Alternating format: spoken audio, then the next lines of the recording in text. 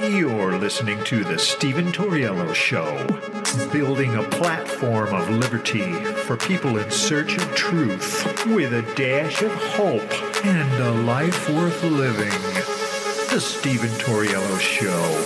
And now, here's Stephen.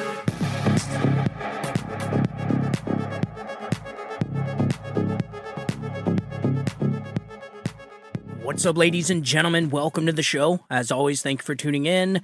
And as always, we got a lot to get into, but I was scrolling through social media and I ran across this article from the New York Times. It says, "Is the partisan divide too big to be bridged?"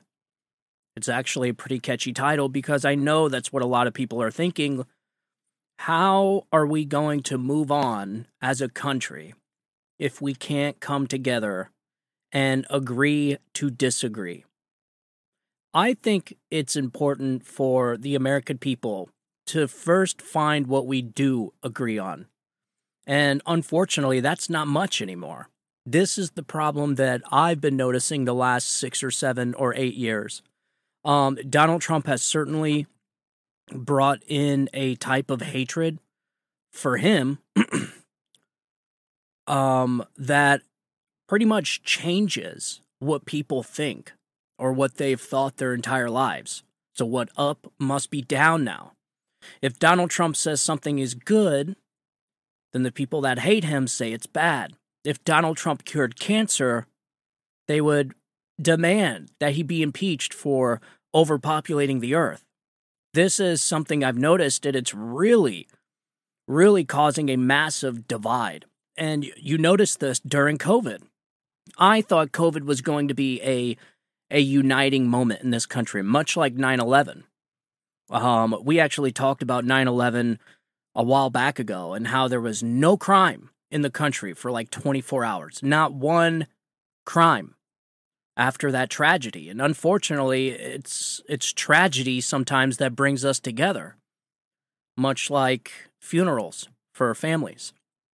Unfortunately, that is, a lot of the times that I see my family together is during a funeral. It's unfortunate, but that's just the way that it is. And much like the American people, it takes a tragedy for the American people to come together. But that actually changed with Donald Trump. It didn't happen during COVID. And I guarantee you, if we were to break into World War III right now, it wouldn't happen. Donald Trump has psychologically and emotionally broken people.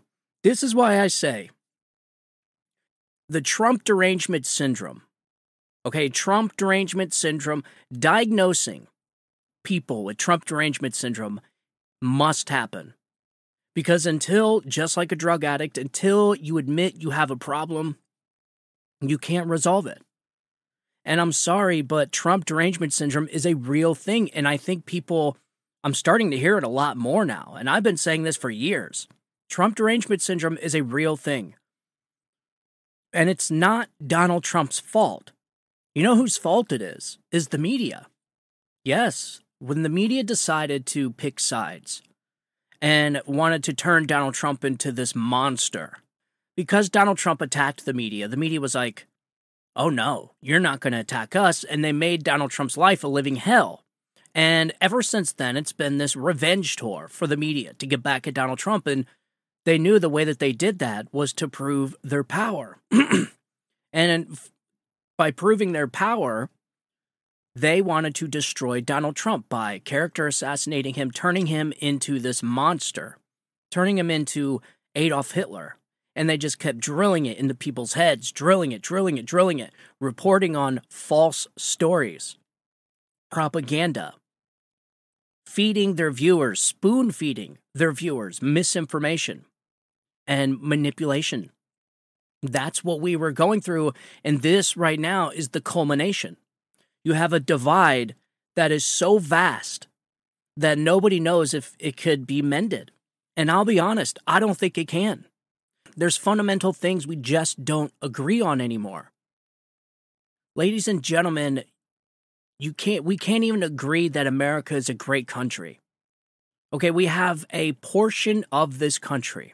I'm not going to say half because it's not even close to the majority. It's not even close to half. but they're the loudest. We have this big faction of people that hate America. These are the people that believe the 1619 Project. People like Joy Reid. Joy Reid is the perfect example of what I'm talking about. They're racists. They hate this country. The very founding of this country, they think, is born out of racism, or everything about this country is negative. They think they have negative views on this country. Even the founding, the framers were all slave owners. And they built a justice system that was systemically racist against black minorities. And I'm sorry, it's just not true. However, the media drilling that day after day after day, this is what you get. This is the culmination of 8 years of lies and propaganda by a media that has picked sides and has turned into the propaganda arm of the administrative state. That's what we're dealing with. Anyways, to get into this article, I found it actually quite interesting. It says Bernard Clay, a black middle-aged data analyst and poet from Louisville, Kentucky, was leery when he was thrown together with Shaylin Bishop, a shy, white young biologist who grew up on a family farm in rural Greene County, Kentucky, 15 minutes from the closest town. But over a structured brainstorming session in 2022 amid a weekend retreat with the Kentucky Rural Urban Exchange, something clicked. Mr. Clay, 47, had a side project chronicling Kentucky's black Civil War veterans. Miss Bishop, 34, during quiet hours alone, had pondered the old stones that almost certainly marked the burial grounds of the once enslaved, a forgotten memorial to a hidden past. An effort was born, the enslaved people of Clay Hill, or EPIC, legacy project to officially recognize the burial ground, and a connection was made across the gulfs of race, age, and geography. The nation's poisonous divisions, exacerbated by politicians, cable news, and social media, and collectively known as the outrage industrial complex, have been much lamented. Less noticed is the counterweight, a constellation of nonprofits and other organizations like the Kentucky Rural Urban Exchange devoted to bridging divides. Urban and rural, black and white, LGBTQ and straight, left and right, call it the Kumbaya industrial complex. The problem? The starkest divide. Trump-branded conservatism versus the rising political left may be the one where no one is interested in reconciliation. On June 17th, with the backing of Rockefeller Brothers, the MacArthur Foundation, the Immersive Collective, and others, will award its first $8 million to 20 civic groups judged the most promising in their efforts to rebuild the community and reinforce democratic values. Another $2 million will come later in the year to meet the trusted pledge of $10 million a year for community-level democracy efforts. This is what I'm talking about. How can you fight for something that you fundamentally don't understand what it is? I am so sick of hearing this word democracy. Ladies and gentlemen, we are not a democracy. These people are trying to fundamentally change our country into something it's not. We are a republic with democratic representation. Democracy only goes as far as how we pick our representation. That is it. But these people don't understand what democracy is. This is the problem. So it doesn't matter how much money you throw at it. You're not going to convince people of something that's just not true. We are not a democracy. These people are going out there throwing all this money at something on brainwashing people is what they're doing. These people can't even define what a democracy is. I can't tell you how many times I've heard in the last year, because this is the campaign strategy, is to get people to think Donald Trump is a threat to democracy. And so what they do is they just repeat these words, these key phrases. It's literal propaganda, okay, through subliminal messaging almost. And they just say this word over and over and over again. How are you going to rebuild a community and reinforce democratic values? What does that even mean when we're not a democracy? So that means these people are trying to rebuild and reinforce something that just doesn't exist. This is what I'm talking about. The fundamental differences that we have right now is that one side is living in an alternate reality. And what's sad is that they say we're living in an alternate reality. This is where the divide comes. So you have two sides that think each other are living in alternate realities. But I promise you folks, one side is right and one side is wrong. We are on the right side here. Okay, if you believe that this country is the greatest country to ever exist in human history, you are on the right side. If you believe this country is worth fighting for, you're on the right side. Now, if you are on the side that thinks this country is systemically racist and its very founding is racist and must be abolished, and you want to erase history, tear down statues, say men can give birth, allow men into women's bathrooms, put men in women's sports, if you're on that side, I assure you, you're not living in reality and you're on the wrong side. And this is how they did it. This is exactly how they did it. What is in this New York Times piece is exactly how they did it over the years.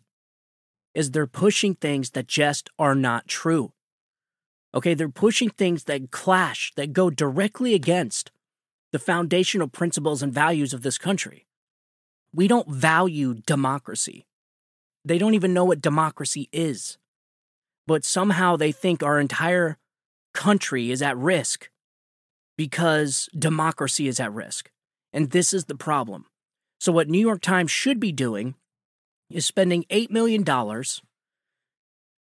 reinforcing American values, the constitutional republic. These people hate our Constitution. Okay, they say they don't, but yet they're constantly nipping away at it every single day. The freedom of speech, Second Amendment rights, the right to due process. These people have been incrementalizing on our Constitution for the last 10 years. I would say longer. You know, back in the day, we could agree on fundamental things. Like, yes, the Constitution is good. Okay, yes, the United States has a rough past. But it doesn't mean it's not the greatest country in the world. It doesn't mean that it can't be better. It doesn't mean it has to be fundamentally changed because of what happened 150 years ago, 200 years ago. This is what these people don't get. So again, I hope I'm making sense here. Sometimes I talk about these things and I'm not even sure if I'm making sense, but you get what I'm saying, right? We can't agree on something when one side is not living in the same reality. We're not even playing the same game, let alone in the same stadium here. That's what I'm trying to get at. So these people want to spend millions of dollars essentially brainwashing people into thinking that this country is a democracy and that it's at threat. It's almost exactly what they're doing with climate change. This mysterious, shadowy figure that's constantly looming over the entire planet, that if we don't pump tens of billions or even trillions of dollars into combating it, the entire planet's going to burn. Like, that is what they have done with this climate change, and it's exactly what they're doing to our country. They're trying to claim that this country is something that it's never been. If we were a straight democracy, every single issue would be held up to a vote, and the American people would vote, and it would go majority wins. That's it. No negotiating, that's it. That is a true democracy. We are not a democracy. The rest, everything is guided by a constitution, and we've went through this time and time and time again. What is a constitutional republic? Because that's what we are. A constitutional republic is a form of government in which the country is considered a public matter. And the head of the state and other officials are representatives of the people and must govern according to an existing constitution. A democracy doesn't have a constitution. There it is. That's what it is. That's what I've been trying to get to. These people are trying to turn this country and reinforce something that just doesn't exist. Our principles and values, our laws, our entire system is based off of a document, okay, a contract to the people that was formed 248, 249 years ago. So what exactly are they spending money to reinforce in this New York Times article? In Kentucky, it is a brainwashing effort in red states.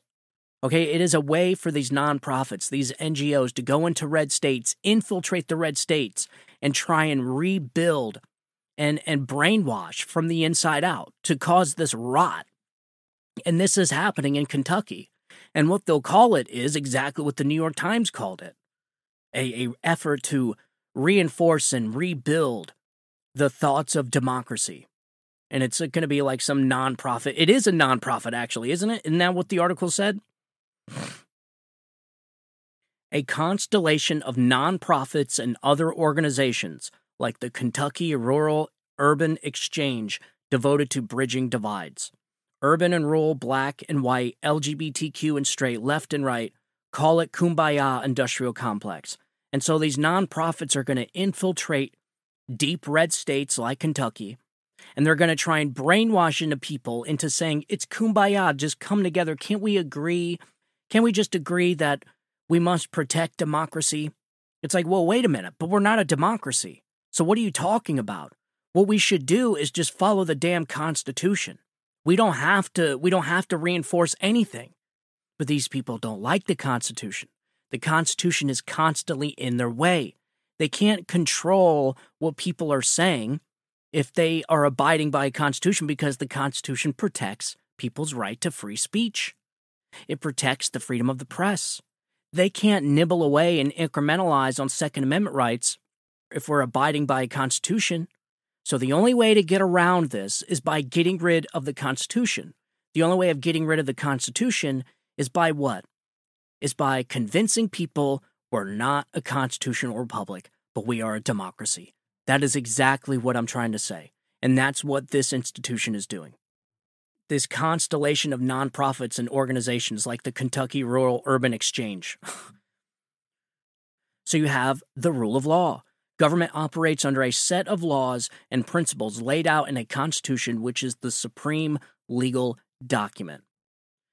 Elected representatives, leaders and officials are elected by the citizens to represent their interests and make decisions on their behalf.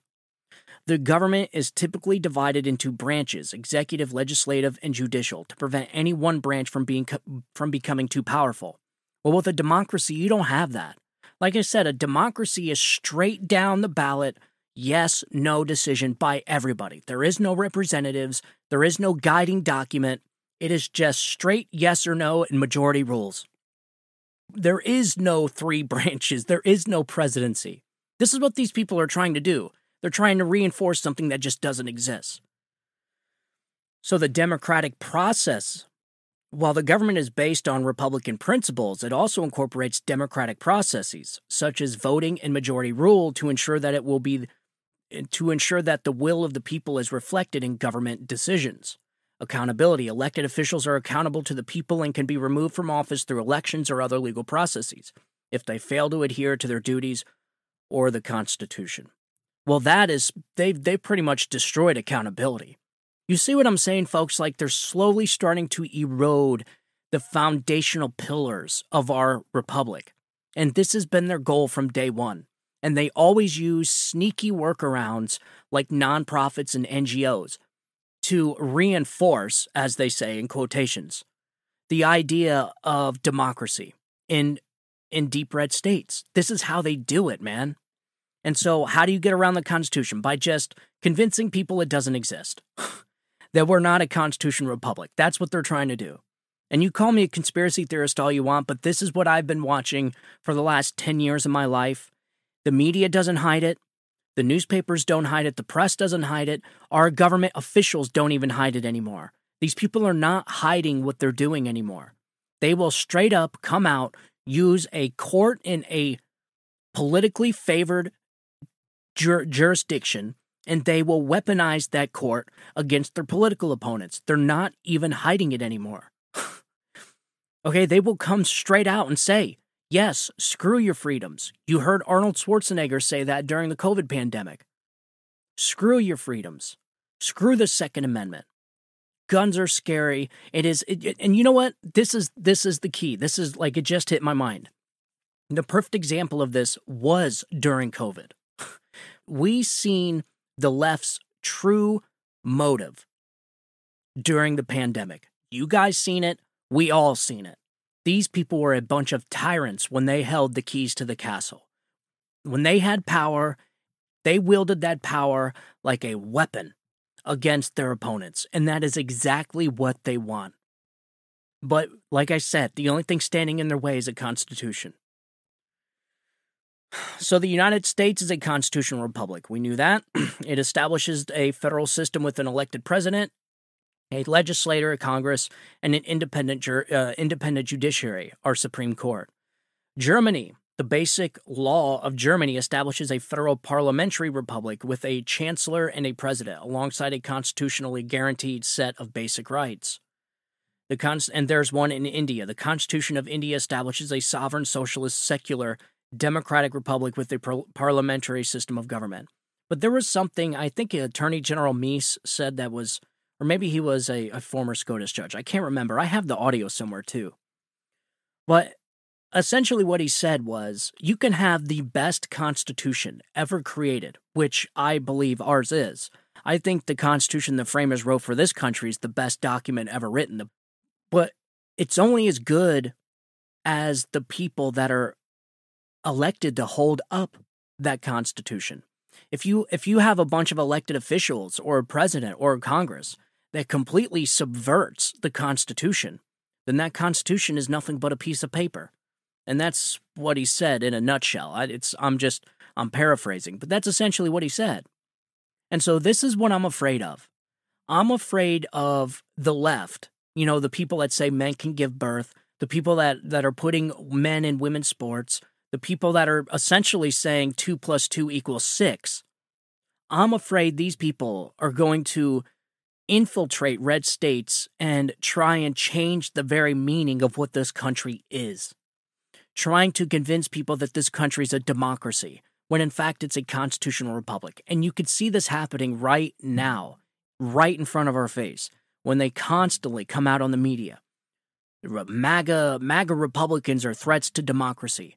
Donald Trump is a threat to democracy. We must protect our democracy. Democracy. Like, it is literally, it's like every sentence that you hear. I can't tell you how many comments I get on my social media about how Donald Trump and his voters and Republicans are threats to democracy. But when you ask these people what a democracy is, they don't know. They won't answer. They really don't know what it is. In other words, what these people should be doing is they should be going to these blue states and reinforcing, as they put it, what a democracy is and how this country is not a democracy but a constitutional republic. This is why I feel like they want to put their opponents in education camps. And in fact, I have audio, very disturbing audio, from Paula Collins. This was leaked audio from a phone call that she was on, or some type of Zoom meeting or something. But this is exactly what I think they want to do. Like I said, they're a hive mind. This groupthink. This is why groupthink is so dangerous, and it's the stuff of totalitarians. But listen to this audio of Paula Collins talking about putting people in re-education camps. Here, check this out. Important in moving forward and moving through this, even if we were to have a resounding blue wave come through, as many of us would like, putting it all back together again after we've gone through this MAGA nightmare. And re-educating, basically, which that sounds like a rather a re-education camp. I don't think we really want to call it that. I'm sure we can find another way to phrase it. Anybody else care to talk about this? You see? You see how they do it? This was in a meeting, a Zoom meeting, out in the open. I don't know where it was from. It was all social media, but this woman is a high-ranking government official talking about putting people in re-education camps because they think we're in this turbulent moment and that people are just mistaken. I'm serious.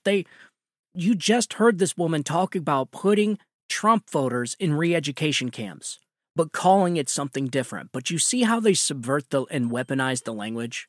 This is what they do. They are so good at it. This is what worries me about their so-called reinforcing democratic values. Trump voters have not changed. They are just regular, patriotic Americans.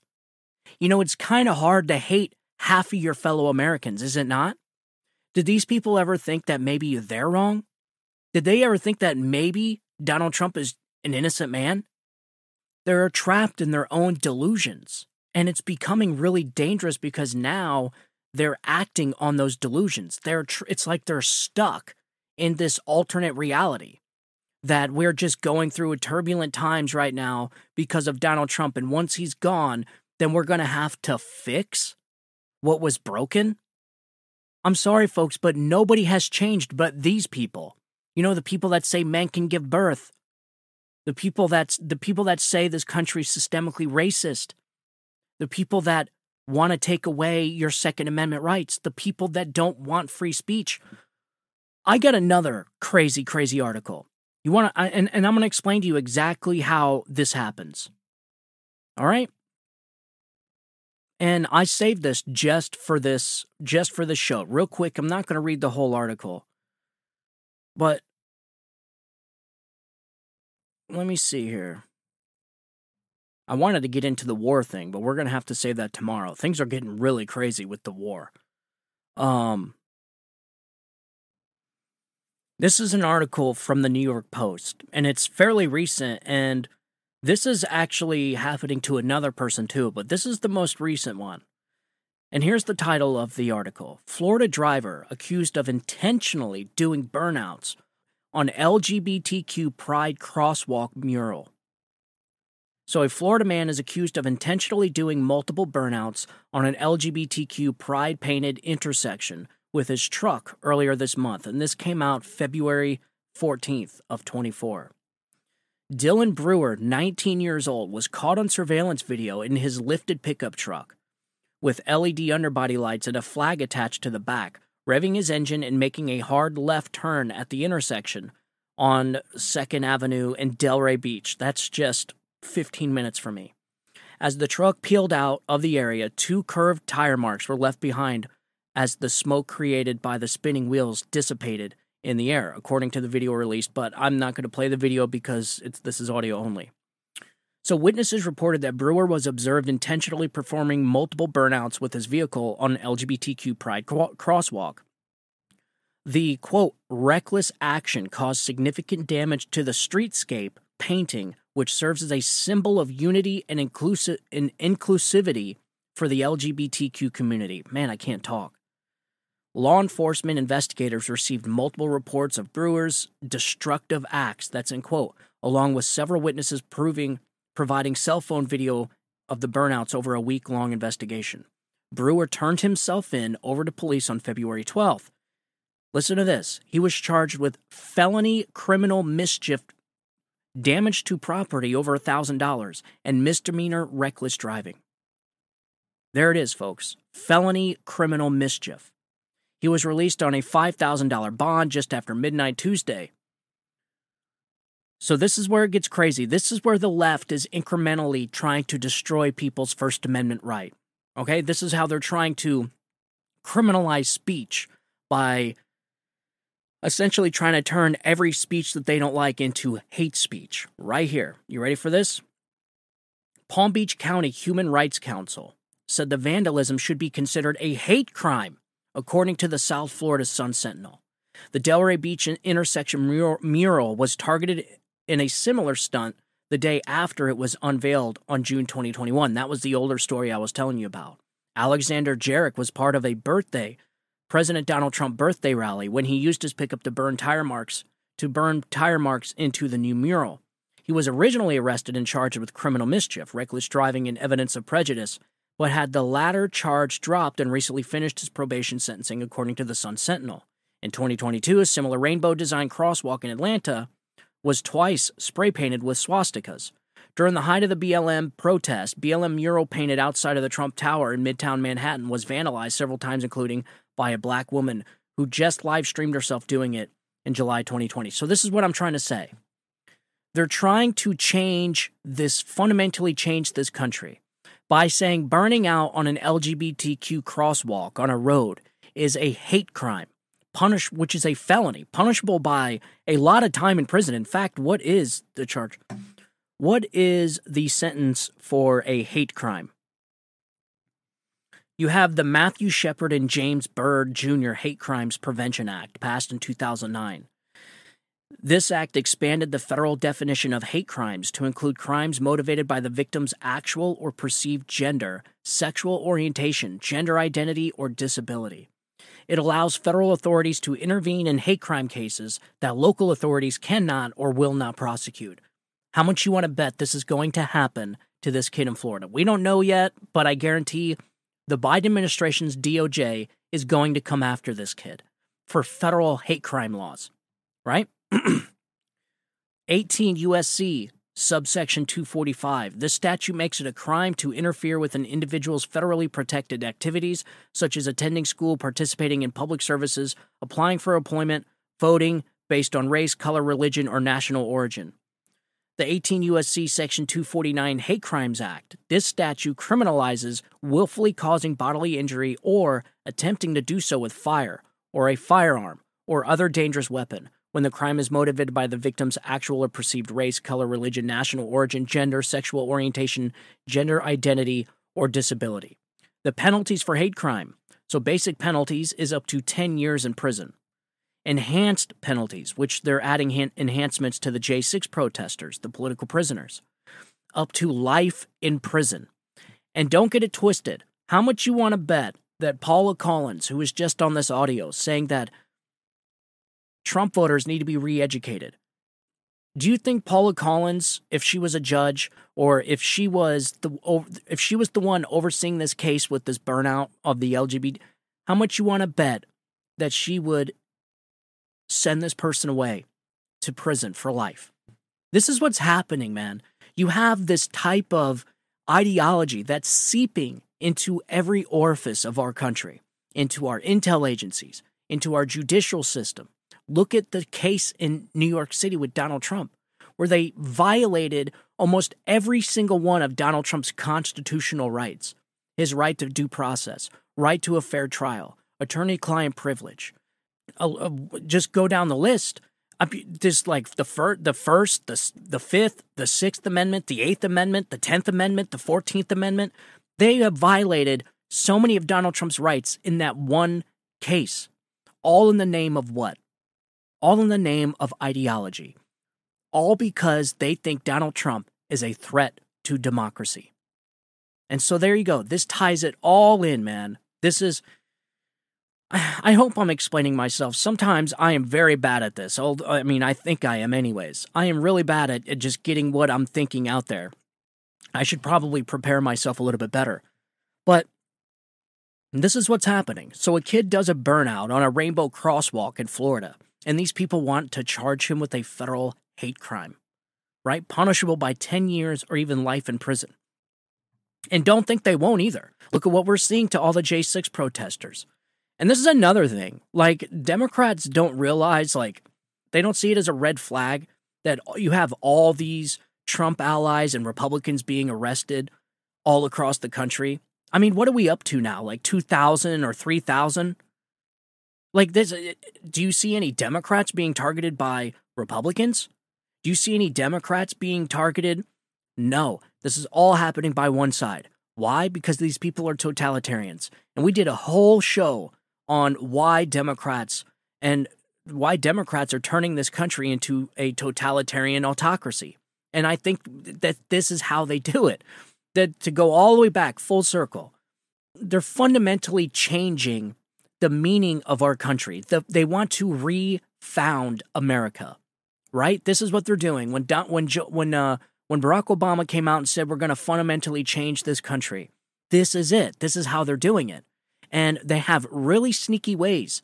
They have the media. Now they apparently have the intel agencies. They have the health agencies and health institutions. They have the justice system. They have almost every single institution being utilized for their ideology. They're ideologues. And they're turning this country into something it's not. This is why you can't bridge the divide, is because the majority of Americans they haven't changed. This is, I think, the fundamental problem. If you really want to get it down, if you want to reduce it down to like bare bones, you have a small minority of people, which is the progressive left, the Hamas supporting anti-Semites, the men can give birth. You have those people that truly do believe that everyone else has changed and that they must be re-educated and they must reinforce what democracy is. But that's just not true. People haven't changed. They still love this country, just like they loved this country 50 years ago, 60 years ago. I mean, what is it that Republicans and Trump voters and Trump supporters, what are they doing that's so different than what they were doing 60 years ago or 70 years ago? Nothing. In fact, they've actually become more like Democrats. And I've said this before, that the Republicans, the right, has actually slowly moved left, right? The whole country has moved left, but the left has went way left, like off the grid left. And so now they want to they think everyone else is just crazy, like everybody else has changed. No, dude, you all have changed. You are the ones that are saying men can give birth, putting men in women's sports. This anti-Semitism that's running rampant, which is actually anti-America movement in this country. We've discussed that. And then they use people like Paula Collins to actually take action on their ideology, to say, listen, you're a threat to democracy, and so we're gonna have to put you away for life. And you know what? I gotta blame the media for all of this. And this is what brings me into, I was doing a little research. I wanted to pull some quotes about how the framers felt about the media, how important our press was. I have all kinds of papers here, folks. I got so many topics and stuff to get into. So I'm going to read a quote. Quote, "Were it left to me to decide whether we should have a government without newspapers or newspapers without a government, I should not hesitate a moment to prefer the latter." You know who that was from? Thomas Jefferson. How about this one? "A popular government without popular information or the means of acquiring it is but a prologue to a farce or a tragedy, or perhaps both. Knowledge will forever govern ignorance, and a people who mean to be their own governors must arm themselves with the power which knowledge gives." You know who that was? James Madison. So in other words, informed people. If the people are going to be their own governors, if the people are going to govern themselves, then they must be informed with knowledge, up to date with everything that's going on. It is the only way. And unfortunately, what we have is a press, a media that has combined arms, has joined arms with the administrative state. And that exactly what you get is what we have. Our media has turned into a propaganda arm of the left-wing progressives, of Democrats. And all these framers knew this. I mean, you could tell by their quotes exactly what they were talking about.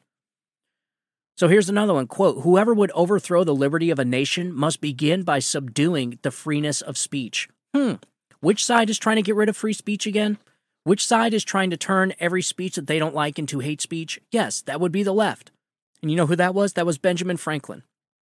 Warned against government control over the press.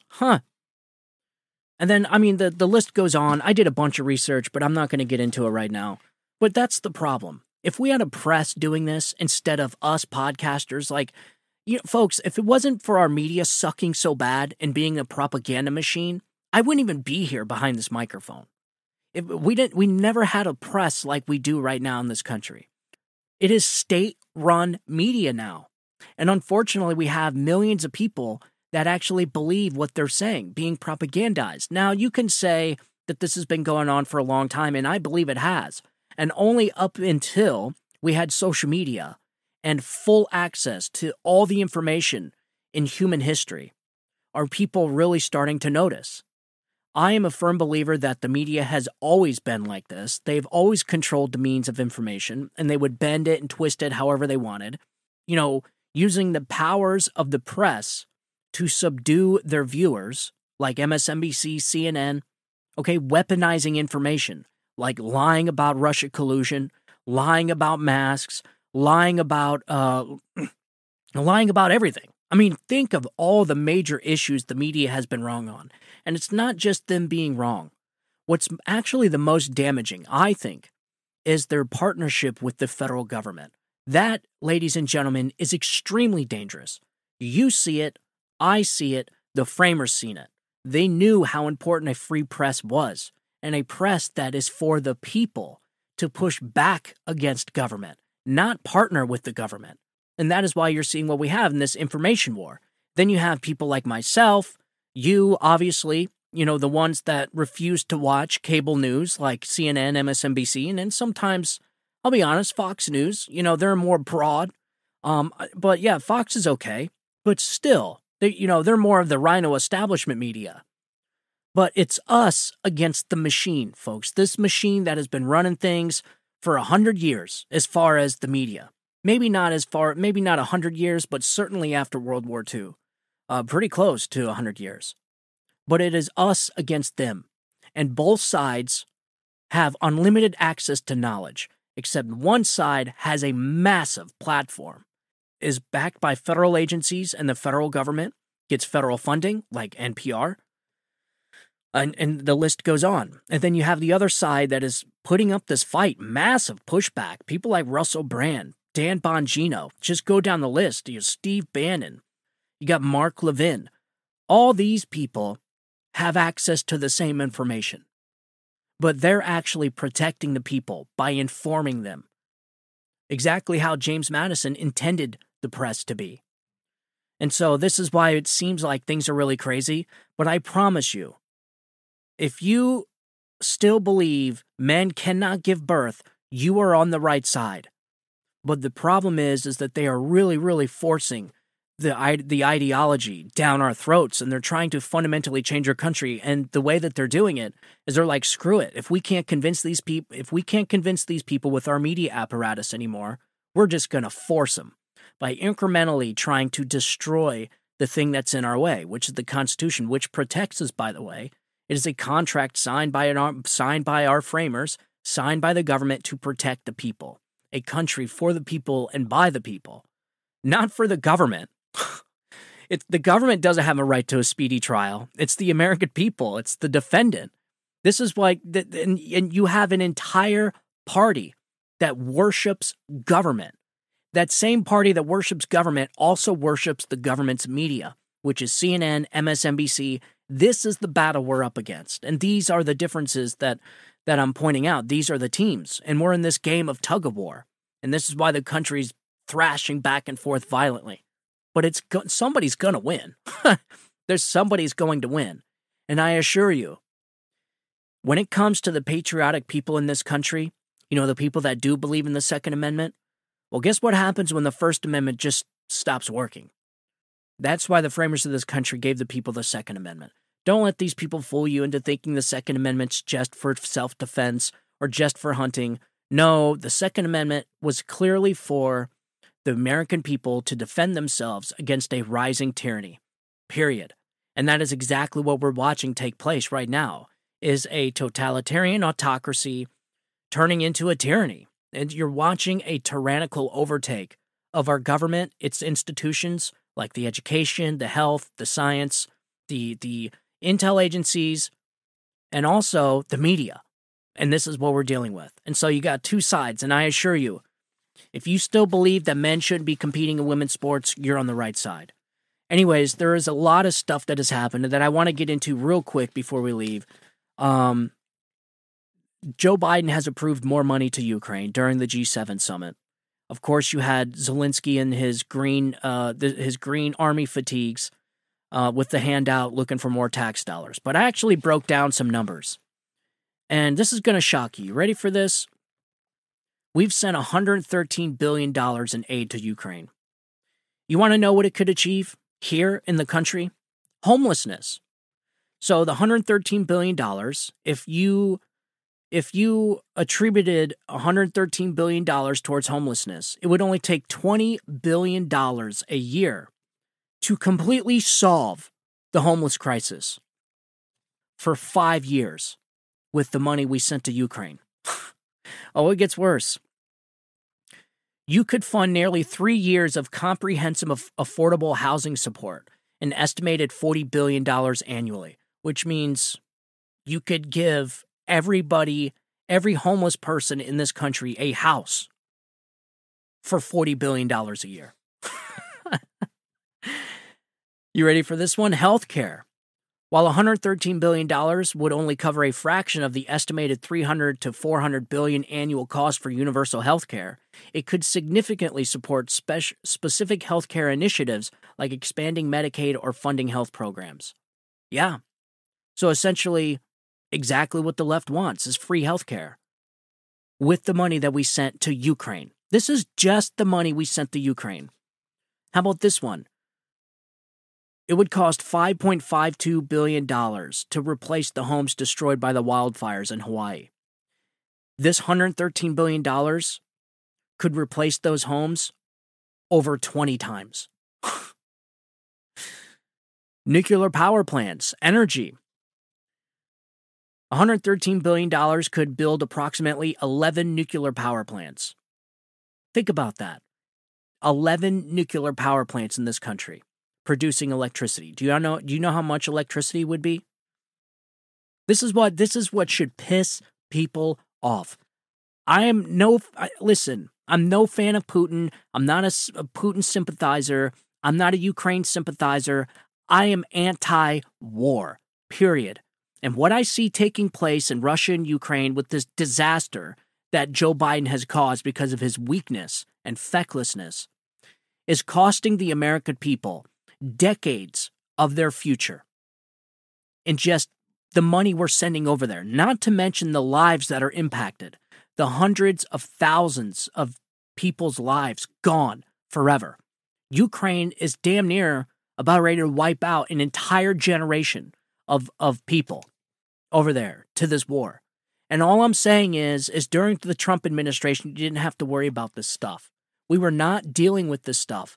And the $113 billion that the American taxpayer has spent over in Ukraine could achieve all of the left and the right's dreams with just the piece of money that we sent over to Ukraine.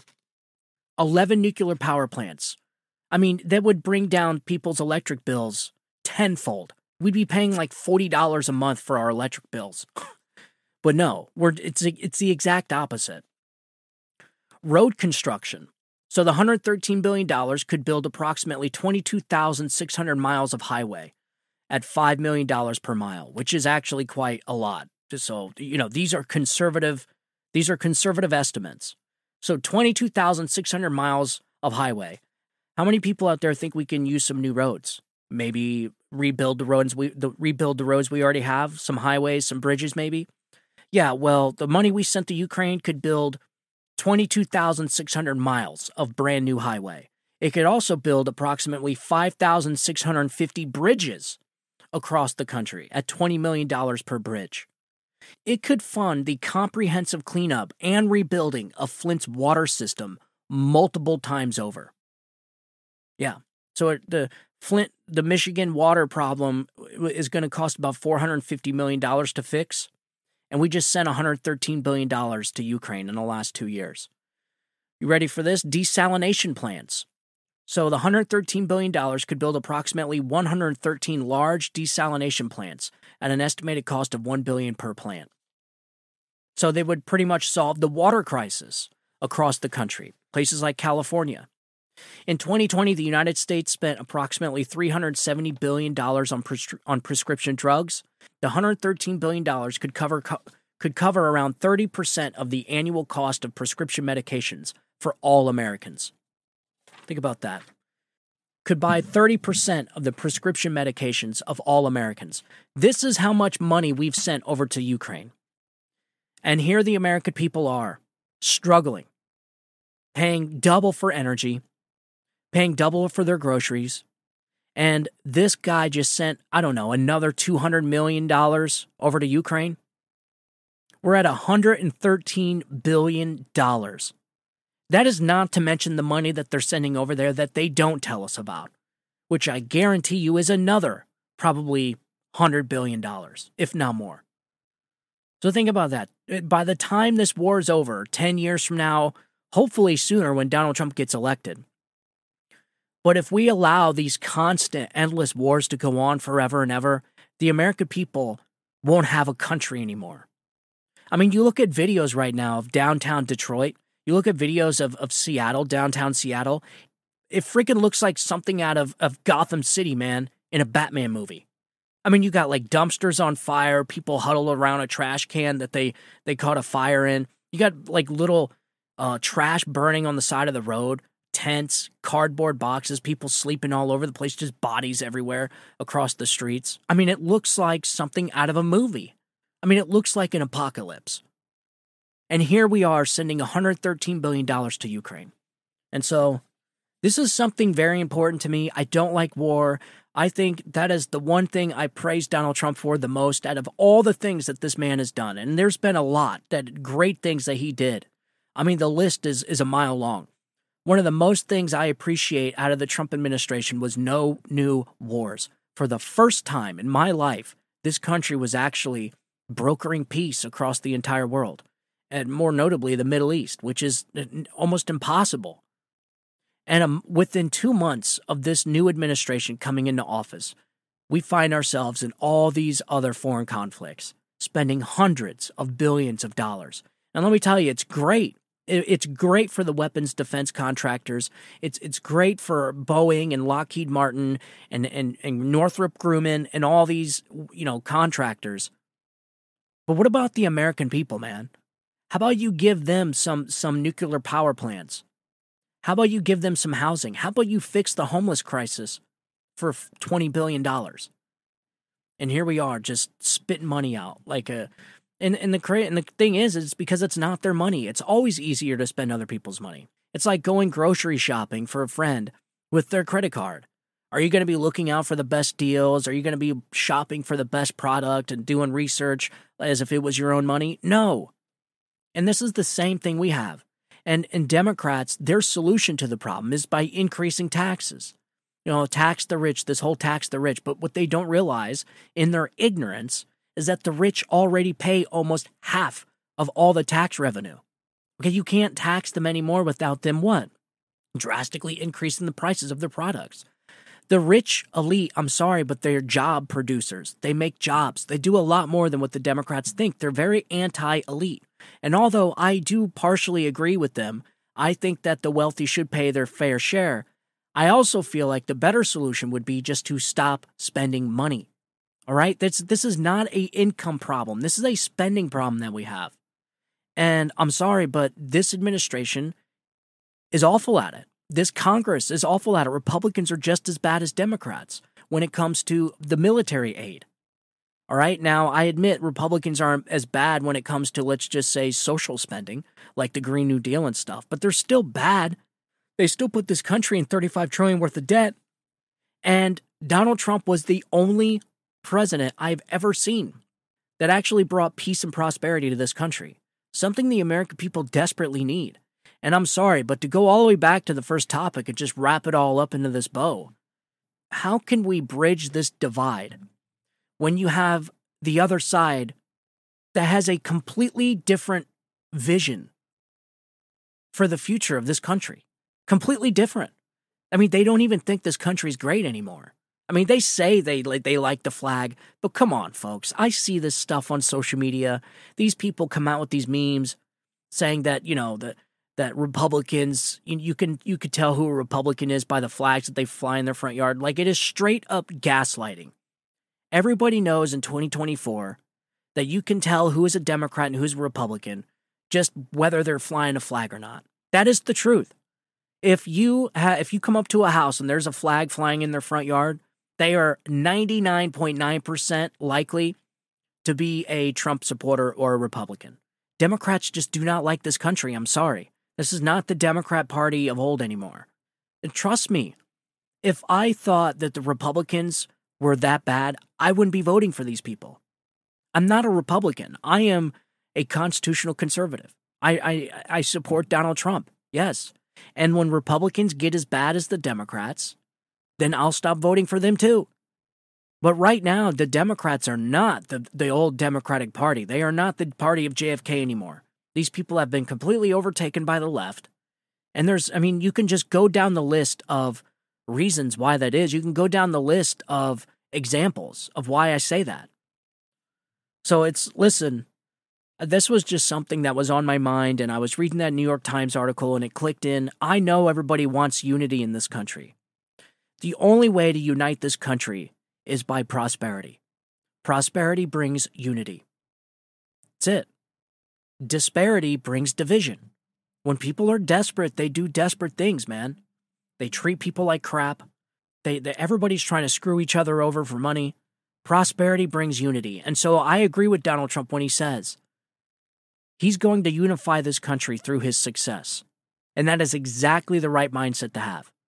When you bring prosperity to this country, you will see unity. I guarantee it. It's in our nature, man. People don't like division. People don't like at each other's throats all the time. And so with the New York Times and these NGOs and these nonprofits, what they should be doing is figuring out ways to bring prosperity to these states, not trying to brainwash them into thinking that this country's a democracy, into thinking this country is something that it isn't. We are a constitutional republic, not a democracy. And so I just find it so rich when these people say that, Trump voters are threats to democracy. And these people don't even know what a democracy is. And what's terrifying is that people like Paula Collins wanting to put Trump voters in re-education camps to reinforce that we are a democracy. And if you don't think so, then maybe you should go to a re-education camp. So, I don't know, man. I just wanted to share my thoughts with you. That's what I was thinking about today. There's a lot of stuff going on. I have so much other stuff to get into, and I'm going to on the next show. Maybe I can run through some things real quick in the last few minutes here. The next episode, I definitely want to get into the illegal immigrants voting in this upcoming election. This is a real thing that's happening. I think we're starting to see the Democrats' plan play out, which is getting illegal immigrants to vote. There's a reason why they opened the southern border like this. We knew this from the very beginning. From the very beginning, I had to ask myself, okay, what is their motive behind this? Okay, there's no reason to do this other than cheat in the election, other than getting these people to turn in a ballot. And that's exactly what I think they're going to do. And if we don't get ahead of this, GOP, Laura Trump, if we do not get ahead of this, or is it Laura Trump? I can't remember. I know it's not Laura. I don't think it's pronounced something different. Anyways, head of the RNC chair, if we do not get ahead of this, then we're going to be in the same predicament we were in 2020. The media is going to call us election deniers. They're going to say we never accept any election, when in reality, it's these people that continuously cheat and use lawfare in order to win elections by, changing states' election laws against its own constitution illegally. Okay, that's the kind of stuff that happened. Illegal mail-in ballots with no signature verification, lowering the signature verification threshold, that kind of stuff. Illegally changing state election laws against their own constitution. That's what happened. That's what you call rigging an election, right? You don't need mass voter fraud. You don't need widespread voter fraud. All you need is specific voter fraud in specific locations. Surgical voter fraud is what I call it. And you do that by going to key swing states, getting 10,000 here, 10,000 here, 10,000 here. Next thing you know, Joe Biden wins the election, if you call it that. Joe Biden, quote unquote, wins the election by 42,000 votes in 4 states. Because that's exactly what happened in 2020. And I'm afraid that their next strategy is going to be flooding the country with tens, maybe even 20 million illegal immigrants, and every single one that they allow into this country, in some cases flying them in, giving them voter registration forms, and teaching them and showing them how to vote and how to register to vote. We have this problem, folks, and I think it's a real issue people need to start getting into. And I have audio. I'm going to prove it. There was a government official in Alabama that has come out and said that the Biden administration is using government institutions as a massive get-out-the-vote effort, a get-out-the-vote machine. We talked about this about a month ago. We got to get on this. Keep drilling it until people start doing something about it. All we could do is talk about it, man. We can't fix these issues. It has to be from the RNC, the GOP, our congressmen and women. It has to be them. We can't do anything about it. All we could do is call it out, and that's what we're going to do. And so that's what I want to get into the next show. I don't have time to get into it right now. We've already went way over time. But that's definitely a topic I want to get into on the next show. This is going to be a big topic all week, and it should be for all the way from here to the election. Another one is Joe Biden going to be the nominee? Ladies and gentlemen, I just don't know how to answer this question. I am right down the middle on this. In a way, Joe Biden is extremely stubborn. That is a common attribute of Joe Biden that we've heard from multiple different people that surround him, that he's a very old, stubborn man. And I'm sorry, but it looks like Jill Biden is just liking the president. She just likes being the first lady way too much. She likes the commodities. She likes the luxuries, flying on Air Force One. I think she is worse than Joe Biden in some ways, because she should not be allowing her husband to put himself through this. And how much do you honestly love the country if you're willing to put yourself above the country? You know what I mean? Like, I want Air Force One. I want to stay in the White House, even though Joe Biden is a completely dementia-ridden fool that is destroying this country. It's all about me. A shame on her for putting her husband through this. I think the focus needs to be a lot on her. She needs to get some of the blame for this. This should have never happened to this country. She should not be allowing Joe Biden to run. However, Joe Biden is a stubborn man, so I don't see him dropping out. On the other hand, I really don't see how Joe Biden gets through this election, man. I really don't. We're going to find out in these debates. We're going to find out what's going on. I still think Donald Trump should demand a drug screen from Joe Biden's campaign. I do. I'm not joking. I'm not being hyperbolic like Joe Biden. It's the truth, man. No, I'm serious. No joke.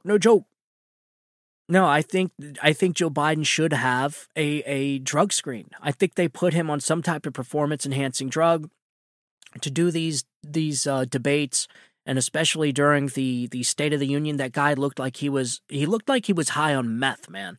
The guy, he did not pause and take a breath for almost 30 minutes, folks. The guy, listen, I don't know what they got him on. I'm sure it's probably something crazy, being how it's the president of the United States. It's probably some crazy, insane, like, designer drug or test drug that they're creating in some lab somewhere. Who knows, man? It's the federal government. I imagine they got some pretty crazy stuff. But on the other hand, I totally see Democrats are wigging out about Joe Biden. I got an article from Politico where this guy just unleashes holy hell on the Democrats. He is essentially, you want to talk about negative Ned. This guy, man. I'm going to read this article. You're going to be like, man, this guy's a Democrat? Yeah. He's putting it to the Democratic Party. He's like, listen, these people don't even know how bad this is. And he's just like, I'm going to sit to the side and take a drink during the election because this is going to be a nightmare. But I have that article I want to go through from Politico. Doug Burgum. Doug Burgum's been a big talk of the town the last week. He's been pretty popular. Kevin O'Leary's come out and endorsed Doug Burgum. He is the governor of North Dakota. I'm pretty sure North Dakota. Listen, I don't really know the guy. He seems pretty rock solid to me. And you know what? I'll just go ahead and play the audio of Kevin O'Leary on his endorsement of Doug Burgum. Here, check this out. Very few Americans know that the richest citizens in the country for sovereign wealth are people that live in North Dakota. Doug Burgum did that. You wish, living in California, New York, anywhere else, that Burgum was vice president and did that for your constituency. He really took that state to the top of the pecking order. That's execution skills. That's what a governor does. They're the CEO of a state. So I'm a huge advocate for him, and I'd love to see Trump bring him in to the portfolio. I'll tell you why. Trump himself admitted that in his last tenure, his last mandate, he made some mistakes on who he brought into cabinet. Burgum is not a mistake. Burgum could be the get-it-done guy. You know, Trump is bombastic. He's the vision guy. But he needs execution skills. He could say to Burgum, go fix the border, go fix energy, go fix anything. That's what Burgum does. I don't see that skill set proven in any other candidate. So I'm unabashedly supporting someone I know in business as a phenomenal leader. All right. I'll give it to him. He's right. There is no proven candidate on there of getting things done. And Kevin O'Leary's also right about we need a fighter. We need somebody that's going to get in there and start busting some heads, man. Start getting stuff done instantly. We need, like, the VP needs to be more like a partnership, almost like splitting the presidency in half. Donald Trump, you take this half of the field, you go take this half of the battlefield. And that's how they need to treat this presidency, because 4 years is not a lot of time, folks. Not a lot of time at all. To fix the level of damage this administration has caused to this country, it's going to take at least a generation. But we could get a big chunk of it done in 4 years if Donald Trump picks the right VP and picks a partner, all right? Not some ceremonial guy that's just there to be in the background. No. I don't really know Doug Burgum. That's my only problem with that. I've done a little bit of research. In fact, you know what? I don't have time to read his background and stuff. I did have it. I don't know. Look into Doug Burgum. I've been reading about him. I don't really have anything negative to say about him. He's never really came out and said anything bad about Donald Trump. He's always supported Donald Trump unless there's something I'm missing. I don't know. Maybe he is good for VP. I just feel like it's being pushed really hard by Kevin O'Leary, Mr. Wonderful here. And so that's what kind of makes me kind of leery. But I don't know. I posted this poll on my social media, and as of right now, I think of like 2,000 people, 73% of people say yes, Doug Burgum would be a good pick for VP. That's actually quite surprising. I was thinking of J.D. Vance, and in fact, I am still saying I'm still saying J.D. Vance is in all likely going to be the vice president unless we go through my initial theory, which is still my theory. I'm still going strong with it. Ron DeSantis. I think a Ron DeSantis, Donald Trump administration would decimate all. It would bring in even moderate Democrats on board with a Ron DeSantis and Donald Trump presidency. But you would push, a DeSantis Trump presidency would be a steamroller, man. When you want to talk about getting things done, that's a good team. And he would bring in the Nikki Haley's, he would bring in the Rhinos, he would bring in a lot of people. But again, when you look at statistics in the past, the vice president never really made a big impact on elections. People don't vote for a president based off who their VP is. A little bit, yeah, but is it a big, huge contributing factor? Not really. But again, when you're talking about elections that are coming down to 12,000, 15,000 votes across 3 or 4 different states, you want everything you can get. And this is why Donald Trump's going to libertarian conventions. This is why he's going to Brooklyn, the Bronx. This is why he's going to bodegas. This is why he's going to New Jersey. He's going to all these places. He's going to the hood. Donald Trump was praised by a pastor yesterday. I actually have audio of that. Donald Trump was praised by a pastor yesterday for actually going to the hood and giving these people a seat at the table. Here, check this out. President Trump, I'm so humbled that you would be here. President Obama never came to the hood, so to speak, right? President Joe Biden, he went to the big NAACP dinner, but he never came to the hood. So thank you. Thank you. Thank you, Pastor. Very humble. Really nice. Thank you. My honor. Yeah, so that's what and he needs to. I think Donald Trump, as hard as it is, he needs to go everywhere. Go everywhere, man. There is a lot of people out there that are urging. There's a lot of people out there itching to get somebody else in office after this Joe Biden disaster.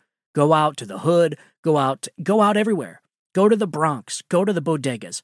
Continue doing what you're doing, man. And I'm telling you, you're going to see a wave. You're going to see a landslide election like we've never seen before. Some interesting comments off of that article, off of that post, by the way. I actually had one person talk about the hood, like talking about the name, and it was actually quite an interesting conversation. She said terms like the hood and ghetto need to go away. I'm like, okay, that kind of piqued my interest, and I'm open-minded about a lot of things. I like seeing both sides to everything, folks, and so I dug in a little bit. I said, I don't know what else you would call it, economic disadvantaged neighborhood. Hood and ghetto have been used for ages. It would be tough to change it. And that, I'm right. How do you change a word or a phrase? It's just not that easy. And then she replied with, don't you think those terms are racially biased? And this person said, how can they be when people of all races live in them?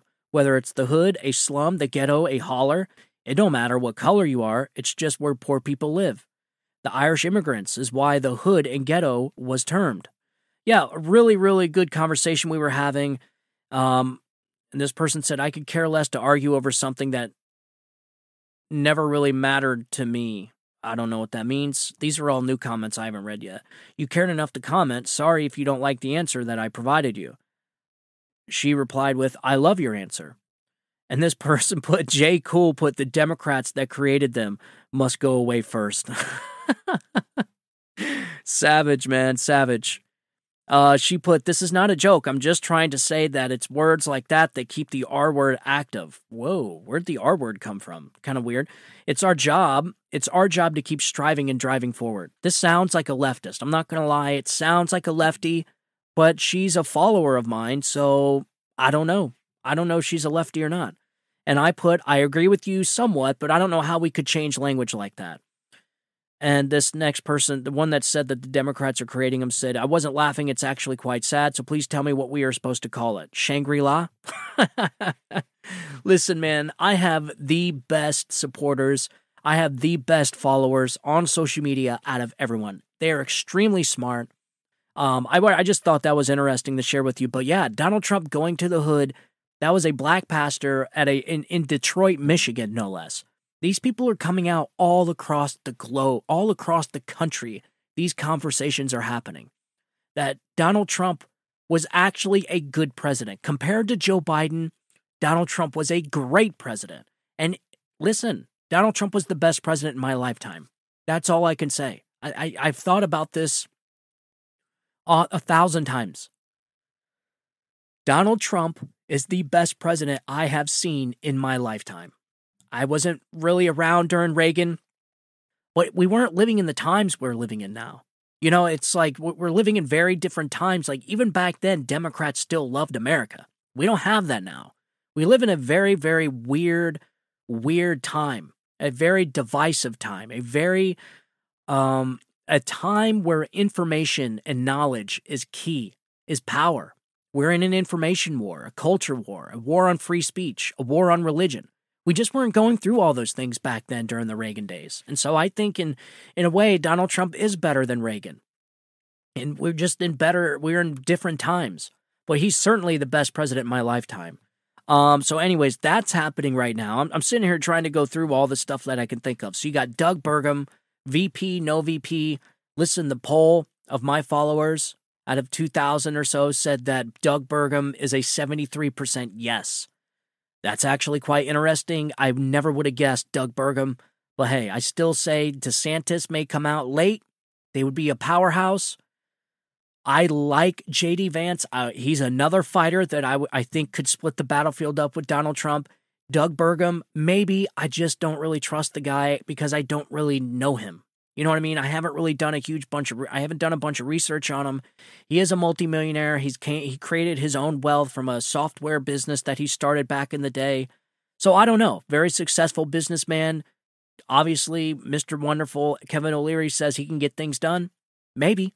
I don't know. But I still think it's going to be J.D. Vance. Don't hold me to that, but I wish it was Governor Ron DeSantis. That would be a pipe dream, I think. The pure powerhouse. Anyways, the attacks on the Supreme Court. This is something that I think my listeners need to pay attention on. The reason why this has been happening for months now. This attack on the Supreme Court has been happening for months against Alito, lately with the whole flag conversation, the whole flag confrontation, and then with Clarence Thomas, it's been a nonstop attack against Clarence Thomas. It's all the conservative justices on the court, all right? We've seen what they did to Kavanaugh. Absolutely disgraceful and disgusting what they did to that man in front of his family.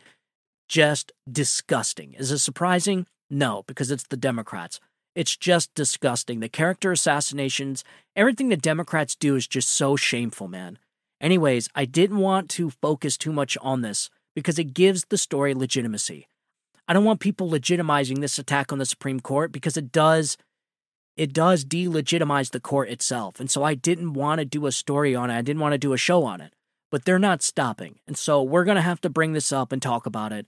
I wanted to talk about Justice Sotomayor's staff, Justice Sotomayor and her conflicts of interest that she has, so that my listeners on social media call this stuff out.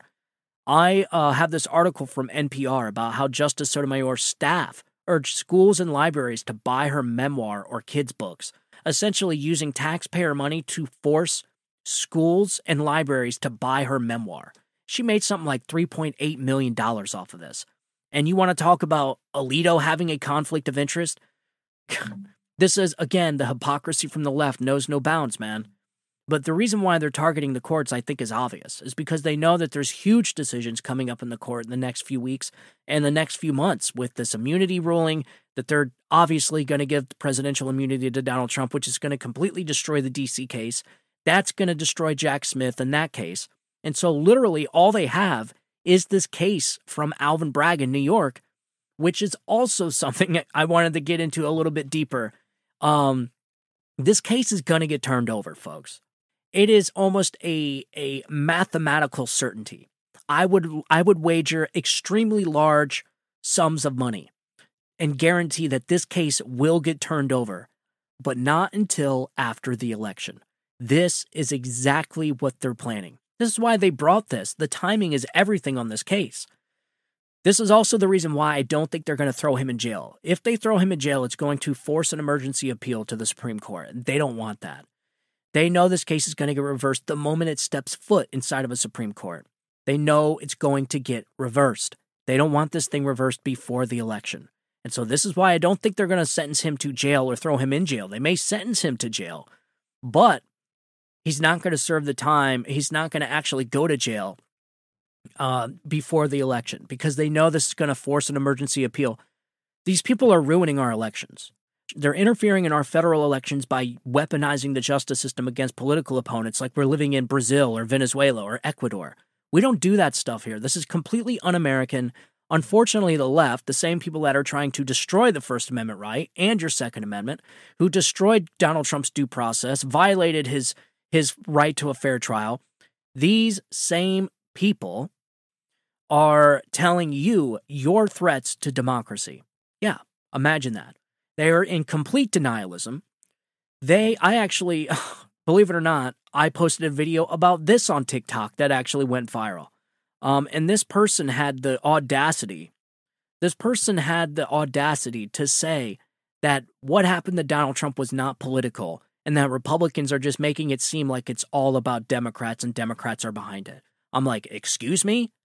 You mean to tell me that this case that was brought by a Democrat a Democrat district attorney, Alvin Bragg, who campaigned on getting Donald Trump, prosecutes Donald Trump in a Democrat city with a Democrat judge and in a Democrat stronghold that voted 84% for Democrats? You mean to tell me that Democrats aren't behind this? Of course they are. These people, I don't know though, are they willfully ignorant? Or do you think they just really believe what they say? Do you think they actually believe that this has nothing to do with politics and that this was just justice being played out? This is the part I am stuck on.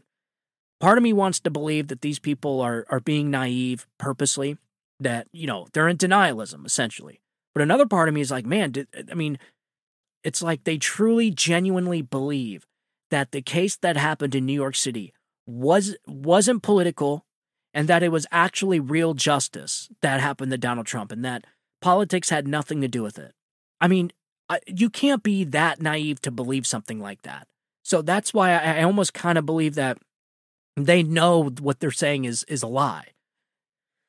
The willfully ignorant. They're being willfully ignorant. They know that it's rigged. They know that it was weaponized. They know it was a show trial, but they accept it because they are desperate to win an election. They're in denialism. But they're only in denialism because they know this is the only way they can win. And I'm sorry, but it's just un-American. It's not going to work. But unfortunately, it's not going to get reversed until after the election. This, I think, we need to focus the most on. Rub these people's noses in it. Let them know that this is a show trial, this is not justice, and this is election interference. And you know how I feel about the whole thing. I said every single one of these people, including the judge, including Alvin Bragg, need to be investigated. After Donald Trump wins, needs to be investigated and charged for interfering in a federal election and violating people's civil rights, their voting rights. Essentially the exact same thing they're charging Donald Trump with. That's what these people need to be investigated for. That's how I feel about it. I know some of my audience aren't as savvy on the retribution era, the retribution side of things, but you know what? Sometimes the only way these people are going to learn is through accountability. But how you do that, you got to be very careful when you do it. And listen, part of me is like, listen, you can't, the only way you're going to unite this country is by doing the opposite of what you think you should do. So in other words, our human instinct is to get revenge, is to get retribution. But is it the right thing to do? And when you come up to tough situations like this, you know, and I've said this many, many times on the show, when you come to tough situations like this, always ask yourself, what would the framers of this country do? Well, to be honest, I think they would do exactly what Donald Trump said he's going to do, which is beat these people through prosperity, beat these people through his success. And then, just like my wife says, she's a firm believer in the accountability route, which is these people need to be held accountable or they're never going to stop. And I find myself right in the middle, very undecided on how to handle this situation. Let me know what you think. Send me an email, StephenTorrielloShow@gmail.com, or leave me a comment on my social media. Let me know how you feel. Should Donald Trump get retribution? Should he hold these people accountable? Or should he not forgive them, but in a way unite the country through success and prosperity rather than retribution and vengeance? I don't know. Let me know what you think. I kind of find myself right smack dab in the middle. I don't really know how to handle this. So I want to know how you think we should move forward and handle this situation. Will they stop if Donald Trump turns this country into, peace and prosperity again? Or do you think they're just going to continue during the next Republican candidate, during the next election? I don't know. It's they're not going to stop. So how do you fix it, man? I really don't know. It's a tough one. But yeah, that's a lot of the major stuff that has happened. I'm glad I got into it. It took me a half hour to do it, but those really are the major stories. Well, other than the nuclear sub and 4 warships off the coast of Florida, 40, I think it's like maybe 50 miles from me right now, where I'm sitting, where there's warships and a nuclear submarine, a Russian nuclear submarine. They are stationed in Cuba. What are they doing there? All the intel agencies like Blinken and what is his name? Kirby, these people that have no business being in the positions that they're in and actually should be fired for getting us into these predicaments. These people are telling us, oh, it's just nothing. It's just common. It's like, it's so in your face, blatant lies. Oh, it's just, they're just training. They're just training exercises, right? It's like exactly what they tell us in the movies. Oh, it's just a training exercise. That's all. Go back to your house, go back in, nothing to see here. And then, like Men in Black, where they tell you to stare in this little thing. It's like, wait a minute, though. Like, we got 4 Russian warships and a Russian nuclear submarine docked in Cuba, and you expect the American people to just, ignore it? No. I mean, it's so crazy that these people, they think the American people are so dumb, man. No, I think that's actually a big deal. I think the American people have a right to be a little concerned about these warships over in Cuba. I don't know, does the Cuban Missile Crisis ring any bells? And I don't know about you, but I think Joe Biden is the absolute last person on the face of the earth I want in power dealing with another Cuban Missile Crisis. I'm just going to go ahead and throw that out there. I don't want this guy anywhere near a Cuban Missile Crisis sequel. There's no way. I mean, we'll all be gone. We'll be goners, man, if this guy's in charge of that situation. And, the problem is we don't know who's in charge, do we? It's not Blinken. It's not Kirby. It's certainly not Joe Biden. Is it Obama? Is it Lisa Monaco? Who exactly is running our country? That, I think, is the most shocking question for a lot of Americans, the left and the right. So there you go. There is our purpose for unity. There is a bridge for the divide. Who is running our country? I think we can all pretty much agree that the American people should know who's running our country. Don't you think? Like, I think that is some common ground. I don't know. Maybe Democrats don't care. Maybe they don't. They are ideologues. They are totalitarians. They have that hive mind, that groupthink. So it doesn't really matter to them who runs the country, just so long as whatever it is or whoever it is pushing their agenda and pushing their ideology onto the people. So maybe that's not a bridge for the divide. Maybe I'm wrong on that one. Maybe they just don't care. I don't know about you, but I definitely like to know who's running our country, because whoever it is, listen, it's not going good. Whoever it is needs fired. And as of right now, that's the president. And that's another thing. Like, Democrats are trying to convince everybody to vote for Joe Biden. But Joe Biden isn't even the one running the country. So how exactly does that work again? You know, this is the logic we're having to deal with these people, man. It's so out of this world, just crazy, man. We living in crazy times, y'all. We are living in some crazy times, man. Sometimes it's a little overwhelming, a little mind-boggling. It's a little, like, I don't know, man. It's so crazy. You got to pinch yourself. It's like, am I dreaming? Like, are these people really pushing for men to go into women's bathrooms? What? Like, what is wrong with these people, man? And then you got to step back and kind of get a 10,000-foot view and just be like, all right, it's not the majority of Americans, so we're good there. They are just the loudest.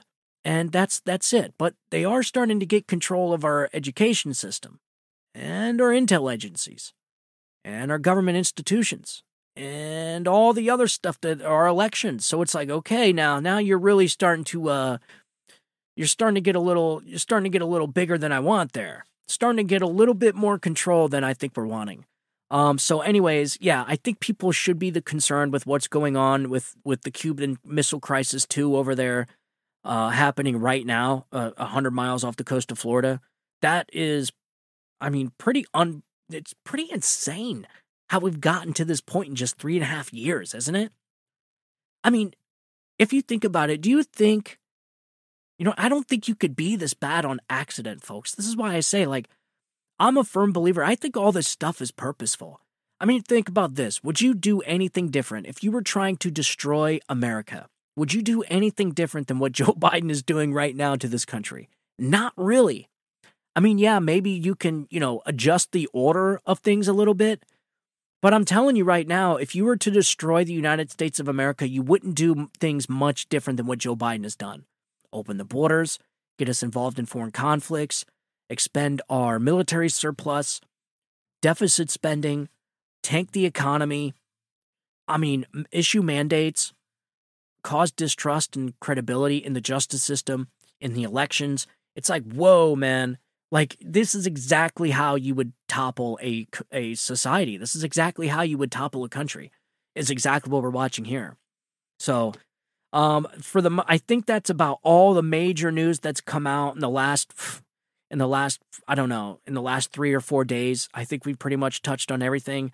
I will get a little bit more into depth on the next episode, even though it's, information's coming out like a fire hose. So I'm sure there's going to be 5 more hot topics that we need to get into. But for the most part, you got Democrats freaking out about Joe Biden, the Cuban Missile Crisis 2 happening over there, 100 miles off the coast of Florida. You got Joe Biden using the federal government as a massive get out the vote effort, which we talked about this in more depth in about 3 episodes ago. They're using the federal agencies to what? To register illegal aliens to vote. That's an issue to me, but that's actually happening. I think is a big deal we need to focus on. The attacks on the Supreme Court. Everyone needs to be reminded about Sotomayor and her conflicts of interest in making $3.4 or $3.8 million by forcing libraries to buy her books. I think that's kind of a conflict of interest, don't you? If we're going to talk about ethics here, I think that's kind of, it's pretty obvious.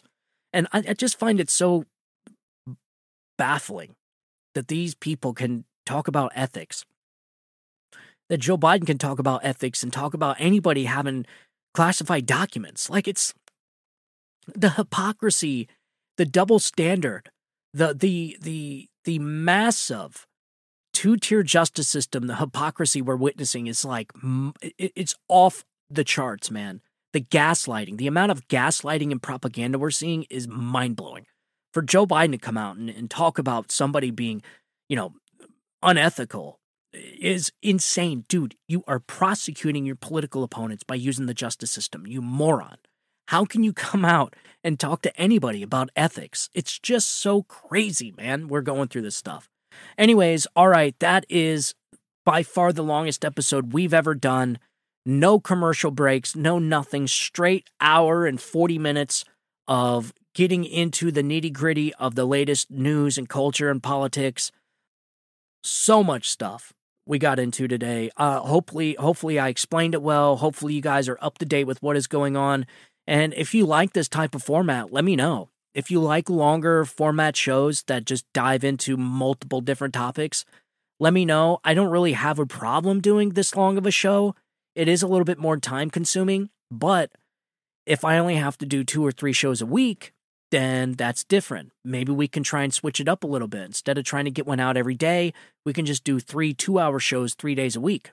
Maybe we'll try that. But let me know what you think. Send me an email, StephenTorrielloShow@gmail.com. If you want to support the show, please, you can download the podcast on all podcast platforms. Wherever you get your podcast, at iHeart, Spotify, Apple, whichever one, just type in my name, Stephen with the V, Torriello, Tauriello. Download the show.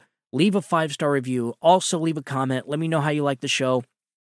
And also follow the show on social media. I am extremely active on TikTok, Facebook, Twitter.